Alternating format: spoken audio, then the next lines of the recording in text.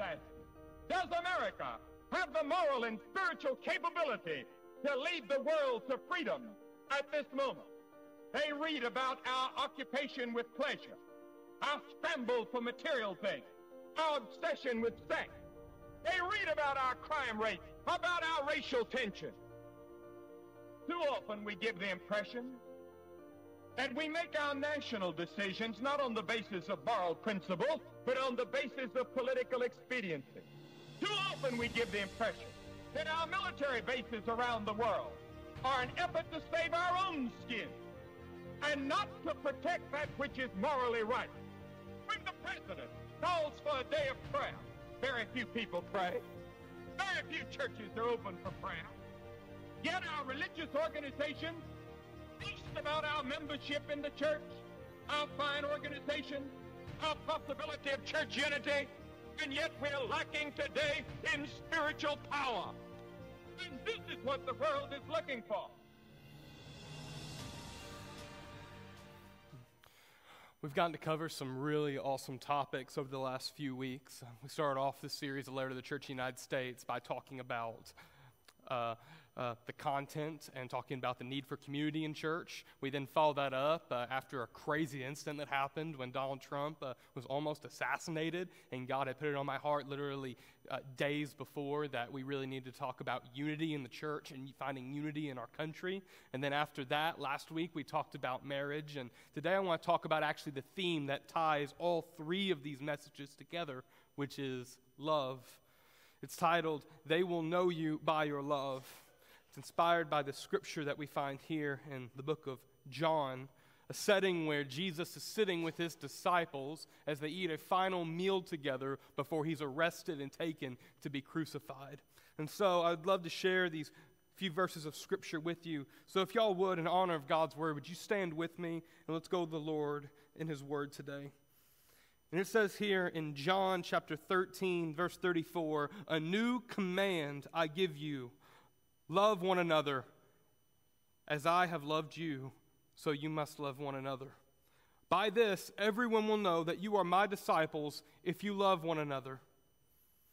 Dear our Lord, our Heavenly Father God, I thank you for this day. And God, forgive us of our sins, for we know that they are many. Forgive us for our shortcomings. Forgive us for the moments that we're distracted when we're in your house. Forgive us when we've come in here today with our own hidden agendas, when we've come here wanting something just only for us, not thinking about what our neighbor next to us needs. And God, I pray that we come here today not with hardened hearts. We don't come here with our minds closed. We don't come here with our ears closed to whatever you're trying to say to us today. But God, I pray that in humility and in need for you, that God, we listen. And we don't just listen as we listen to the TV or we listen to our phone, but God, I pray that there is a profound impact in someone's life today, that your Spirit, as it's moving through this place, moving through the souls and hearts of every person here, that someone be inspired, that someone be encouraged, that someone be shaken today by your word. Thank you, Lord, for all that you do for us. It's in Jesus' name we pray. Amen. You may be seated. Jesus gives this teaching at what we call the Last Supper, and what John doesn't describe as this, but other Gospels do, in a place called the Upper Room. Now, what's really interesting to me about John's Gospel is that actually half of John's Gospel takes place in what we call this Upper Room. It takes place at the Last Supper just a day, hours before Jesus dies, before he's arrested and sent off to die. And to me, that given it in that context, it makes these words of Jesus just seem a little bit heavier to me. I won't go as far as to say more important. I'm not going to say one set of scripture from Jesus is more important than another, but I will say that these words that he gives after he tells his disciples, I am soon about to die, and here's a new commandment I'm going to give to you. And what is this command? Is it burial instructions? Is it about what to do with his family, his mom, who's still alive? Is it how to encourage people? Is it how to build a church? Is it about some secret treasure that lays somewhere? No. In fact, it's a very simple and yet its simplicity is incredibly complex. A new command I give to you, to love one another as I've loved you. And sometimes this is hard for us to understand because we hear so much about love, and we hear so much about love in different ways, and yet we don't understand truly the deep meaning that sits behind that word. And one thing that causes us sometimes to struggle with this word love is that the word love to us means so many different kinds of things. The word love in the English language has so many meanings, and yet they're not all the same, and they're certainly not all equal. I don't love a friend in the same way that I love my brother. I don't love, for instance, maybe my parents' pet dog, Annie, in the same way that I love my friend who was the best man at my wedding. And I certainly wouldn't go as far to say, I love my wife, Emma, in the same way that I love a spicy chicken deluxe sandwich from Chick-fil-A. I just use the same word to describe all of those things. All 6 of those things, same word. 6 different meanings. Love can mean a lot of things, but the meaning always seems to be different. Even though we use that one word for so many things, it's always different. And that's something that's actually interesting when we look to the translation of Scripture.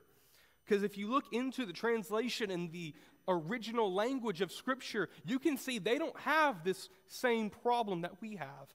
But in fact, in Scripture, we actually see 3 different words all being translated into the English word love. And if y'all are going to allow me for a moment to nerd out over the Bible for a sec, I actually want to share these 3 words with you. There's 3 words that the Bible uses in Greek, the language that Jesus spoke, the language the Gospels are written in, to describe love. And those 3 words are eros, which would mean romantic, like the love that you have for a boyfriend, a girlfriend, your wife, your husband. There's philos, which means friendship. So like I have a friend, like my friend Brian, I love him as a philo, I love him as a friend. And then the third word is maybe one you've heard before, and that is agape. When people were trying to define how God loves people, they realized that neither of those worked. I don't love Jesus like I love my wife, but also I realize that my relationship with Jesus is more than just a friend, that Jesus is my friend, but yet our relationship is a lot more than just friend. So then came this word, agape, meaning the love of God. And this love is noted as meaning 2 specific words, unconditional and sacrifice. The love of God is sacrificial. God sacrifices for us. The greatest sacrifice being Jesus dying on the cross for our sins, taking our sin on for us so that we may be saved. That's sacrificial. And that's a theme that exists throughout all of the Old and New Testament. And also there's this theme that is so different from the love that we experience in the world. The word unconditional love. Because that's not the love that we experience in the world. The love that we experience in this world teaches us that love is very, very, very conditional. Friendship is conditional. Romance is conditional. Even as we talked about last week, the love that we find in marriage, the world tries to say is conditional and temporary. And yet the love of God is the exact opposite. It's unconditional. He loves you even though you've sinned, even though you've run away from him, even though you have rejected him, even though you've rejected his word, rejected the sacrifice of his son. There's still a love for you, and there's still a want for you to go toward him and to seek salvation.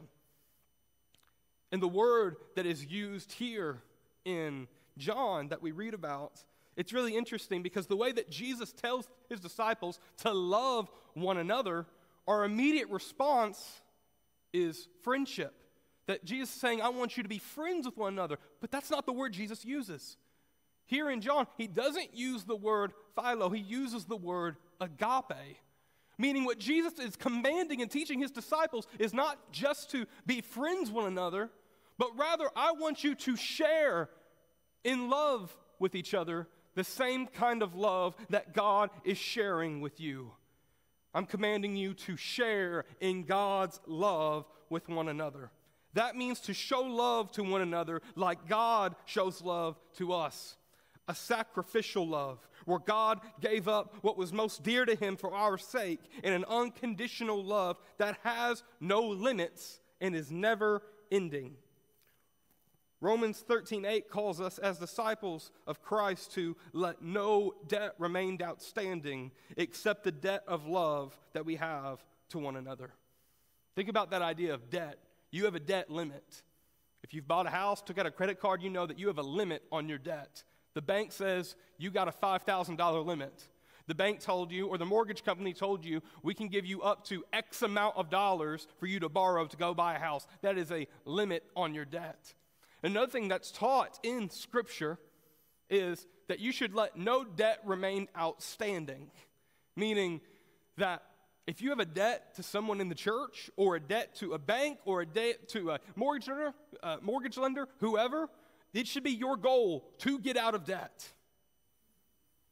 And then uses that illustration to then say, you should let no debt remain outstanding except the love debt that you have to one another. That's a debt that has no fulfillment period. There is no time in our relationship with each other as the body of Christ, as the church, as brothers and sisters in Christ, that we can stop loving each other. It's an unending debt that I'm always going to love my brother or sister in Christ. I'm always going to love my friend, always going to love my wife, always going to love my fellow church member. It's something that is never meant to end, that God never wants to end. There is no limit. There's no exceptions. There's no expectations. That's what unconditional means. And that's the kind of love that Jesus commands us as followers to share with each other and with the world. But I'm afraid that sometimes when we look to this scripture in John 13, verses 34 through 35, that we are, in a way, mistranslating it because of our messed up understanding of what love is. I worry that when we look to Jesus' command to his disciples, that we're not reading it in the context of him saying agape, sharing God's love with one another, but I'm afraid we're misreading it to mean, rather, that he's encouraging us to share in a type of philo love with each other, a friendship love with each other. And that worries me because that's an issue. Because when we step away from God's love, we're actually stepping away from what love was supposed to be.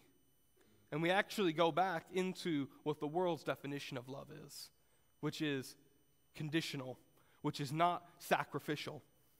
Think about what the world teaches that love is. What is the examples that you see outside the church about how people love each other? Are you friends with someone no matter what? No. You're friends with someone as long as you like them, as long as you feel like the relationship is in your favor. People say, I love you. I love my girlfriend. I love my boyfriend. I love my husband. Love my wife. Love my best friend. As long as they give me what I want. As long as this relationship doesn't become too strenuous on me. As long as it doesn't become hard to love them. If that's a lesson that you haven't learned yet, I want to tell you today, love is hard. Love is supposed to be hard. It's going to be hard sometimes to love your spouse. It's going to be hard to love your friends. Sometimes it'll be hard to love your children. And sometimes I wonder, was it hard for God to continue to love us when everything was going wrong? Love is hard. Love is hard because it's not conditional. Love is hard because it does require sacrifice. And unfortunately, when we as the church adopt this idea of what the world teaches love is, when we adopt the world's definition of love, that we're going to love people as long as they give us something, that we're going to love one another as long as we like one another, we're going to seek love with one another as long as we're always getting along. And when we do that, what that leads to is a community in the church that is in no way sacrificial and is very, very conditional. What I mean by that is that when we approach love in the way the world approaches love, and not the way that Jesus commands us to share in God's love, agape love with one another, it leads us into a scenario where we're not sacrificial. I don't want to sacrifice to each other. I don't want to sacrifice for my church. I don't want to be in this church no matter what. I don't want to endure hard things. I only want it to be easy. It leads to a church and a group of people that say, I'll come to church, but don't expect me to do much. I'll show up to church, but I don't really believe in giving towards a ministry. I'll show up to church as long as I like the music, as long as I like what's being preached about. And this is my church, and that means I'm only going to want people to be here who I like. I'm only going to want the kind of people that I define as my kind of people. And that's the exact opposite what Jesus commanded the disciples to be like. It's the exact opposite of what he wanted his church to be. And I can't stress enough the importance of showing love in the church. I've been to churches before where I did not feel there was a sense of love. I told y'all maybe this story before, when I was in college, I wasn't dating Emma, I wasn't pastoring a church, and about half the Sundays I was there, I was actually filling in at other churches preaching. So on the chance that I had a Sunday off, I wasn't really a part of a church. I would just go visit as many churches as I can. And I can't tell you the amount of churches I would walk into. And man, people were just, sitting in their pews, not talking to each other. You'd maybe shake hands with the family close to you, but people just kind of sat there, and they would sit silently through the sermon, and as soon as they were dismissed, walk out. Sometimes not as much as a high five, a wave, or a handshake before they left. I've been to churches before where I, as a young man, walked through the door and was able to walk all the way into service, and when it was done, I was able to walk all the way out with no one so much as asking what my name was. That's not love in the church. That's not showing love to guests. And even I would go as far to say that that's not showing love in some of those examples to one another in the church. Because when you're a part of a church, this is more than just a group of people that randomly meets together. This is more than people getting together for an encouraging word before they start their week again. This is meant to be a family. And families mean that we should know who each other are. And there's nothing worse than being a part of a family where you don't know anybody. And I've been to enough family reunions that are so busy and I don't know half the people there, and it's not a pleasant experience. It's not a pleasant experience to be at a party when you don't know anybody there. We should get to know each other. We should be sharing in love with one another. We should be excited when new people come in the door. We should be even more excited when they come through the second time, meaning they may actually want to stay around for a little bit. And we should be so loving to one another even when we're going through the hard times in life. But I can't stress enough also the importance of not only loving each other and showing love when we're in the church, but showing love outside the church as well, especially in this day and age. Because if you aren't aware, we are being watched. And what I mean by we are being watched, I'm not referring to the deep state. I'm not referring to Google listening to you through your iPhone like they're doing right now. I'm not referring to even God watching you, even though, yes, God is in fact watching you right now and is always watching you, even in private, even when you're outside of church, he is always watching. But that's not who I'm talking about right now. We're being watched by others. You're being watched by your coworkers. You're being watched by your fellow students. You're being watched by your family. You're being watched by your spouse. If you're a parent or a grandparent in here, you are being watched by your kids. You are setting an example right now for what a Christian is supposed to be, who a Christian is.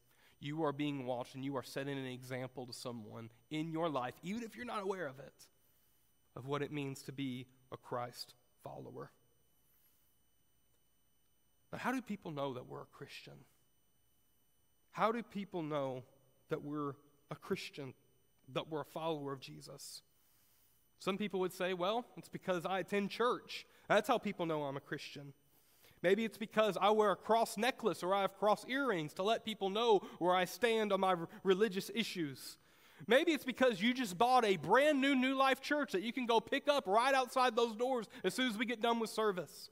Maybe it's because you went out and you got a Jesus Fish bumper sticker that people can obviously see when you cut them off on the Lloyd. And all that points to people saying that I follow Jesus. But sometimes it puts us in a peculiar scenario. Because if we identify as Christians in that way, wearing a cross necklace, wearing a shirt, people just knowing that we're involved in our church in somewhat, and then we fail to show love to them or fail to show love to someone else, what kind of example are we setting for the church that we're a part of and the God that we say that we follow? Let's go back to a moment to the scripture, to John chapter 13, verse 35, when Jesus says, "By this everyone will know that you are my disciples if you love one another." The cross necklace isn't your ID. The church shirt that you wear isn't a part of your ID. It's not even the Jesus Fish bumper sticker that you have on the back of your car. Love is your ID. Love is our ID. That's how people know that we're followers of Jesus. And if we fail to show love, but show everything else, we're not setting a good example for who Jesus is and what he's done for us. But instead, we're pointing people away. We're pointing broken people away from the very place that they need to go, which is toward Jesus. And I know that we're imperfect. I know the church is not full of perfect people. It's full of imperfect people who are seeking Jesus because we're imperfect. But Jesus didn't say that they will know you because you are perfect. He says they will know you because of your love. They will know you because of your agape love, your love that is willing to sacrifice, your love that is unconditional love. And when we fail to show love, we are failing to share God's love. Let me ask you a question today. Just a very simple question. If people saw nothing else, if they didn't see you here in this room today, if they didn't see your New Life shirt, if they didn't see your cross necklace, your cross earrings, if they didn't see your bumper sticker, if they didn't see all of that stuff, if they only based their opinion on your love, would they think that you're a follower of Jesus? If all they could see, if the only thing they could see is how you talk to your wife and your children in public and behind closed doors, would they think that you're a follower of Jesus? If they only saw how you talk to your friends and how you treated your friends, would they think that you're a follower of Jesus? If they saw how you treated and worked with your coworkers and how you spoke to your coworkers and how you talked about your boss, would they think that you're a follower of Jesus? If the only thing they saw was how you treated a waitress who was struggling in the middle of her busy shift, would they think that you follow Jesus? Or how about this? If the only thing they had to go off of was what you liked, commented, shared, and what you posted on social media, would they see an agape love? Would they see the love of Jesus? Would they see a transformative love, a love that is sacrificial, a love that is unconditional? Or would they just see another poser, another person talking all about Jesus' love, but always failing to show it to someone else? Y'all, this isn't how we change the world. This is how the world stays exactly the same or gets even worse. We can't afford to fail to show love. We can't afford to not share love to others. Because like I said, we're being watched. You right now, if you're a teacher, if you're the boss at your work, if you're the manager, if you're just another worker, You're being watched by other people, and you are setting the tone. You are setting the example. You are being the model for what the love of Jesus does in someone's life. We can't afford to fail at that. We can't afford to mess up. There is too much on the line. There are souls on the line right now that if they were to die today, they will not see heaven. They will not know salvation. They will not know what it is like to be forgiven. And there are people in your work, in your school, in your own family right now that have never experienced God's love. They've never experienced agape love. They've only known love to be conditional. They've only known people that love them as long as they have something to give. They only know love as people who might hang around them but are unwilling to sacrifice for them. And you showing God's love to them might be the one thing that changes their life forever. Don't give up that opportunity today. It's too important. It's too precious. It is too meaningful to the mission of our life, the mission of Jesus, and the mission of our church. Do not fail at this. Do not take this for granted. And if y'all would, I'd like you to bow your heads for a moment. And I'd like to end service in a different way than maybe we have before. But I have another set of scripture I want to share with you today. It is also from the Apostle John, but not in his gospel, but in a letter, a series of 3 letters that he writes to the church. And some of you don't know this. Some of you may have been a part of a General Baptist church your entire life, but I'm going to tell you today, this verse was some of the most transformational scripture on the theology of our movement.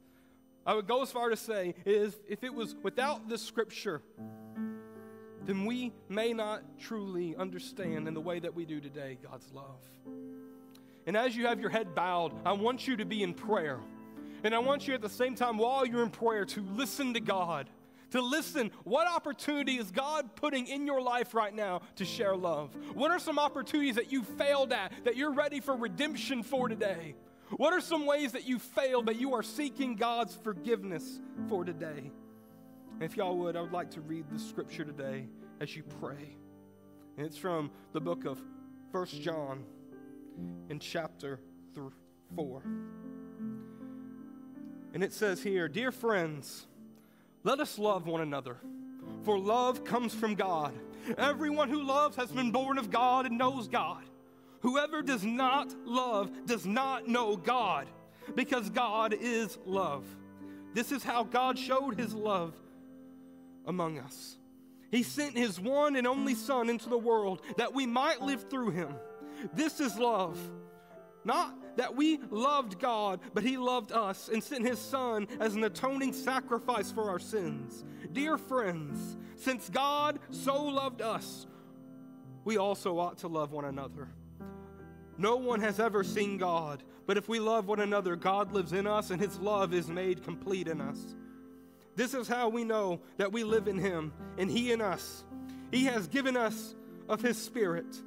And we have seen and testify that the Father has sent his Son to be a Savior to the world. If anyone acknowledges that Jesus is the Son of God, God lives in them, and in they God. And so we know and rely on the love God has for us. God is love. Whoever lives in love lives in God and God in them. This is how love is made complete among us, so that we will have confidence on the day of judgment. In this world, we are like Jesus. There is no fear in love, but the perfect love drives out fear, because fear has to do with punishment. The one who fears is not made perfect in love. We love because he first loved us. Whoever claims to love God, yet hates a brother or sister, is a liar. For whoever does not love their brother and sister whom they have seen cannot love God, whom they have not seen. And he has given us this command: anyone who loves God must also love their brother and sister. Dear our Lord and our Heavenly Father God, forgive us for when we called ourselves Christians. For when we called ourselves our disciples, when we called ourselves church members, when we called ourselves Christ followers, and yet we failed to do the very thing your scripture teaches us. We failed to do your new and final commandment to us, which is to love. God, may there be a shifting in our spirit today. May there be a shift in our hearts and our mind today. That God, when we step into the church, we are not stepping into a battlefield. We're not stepping into a place where we're fighting each other for influence, we're fighting each other for a place to stand, and we're fighting each other for what we want.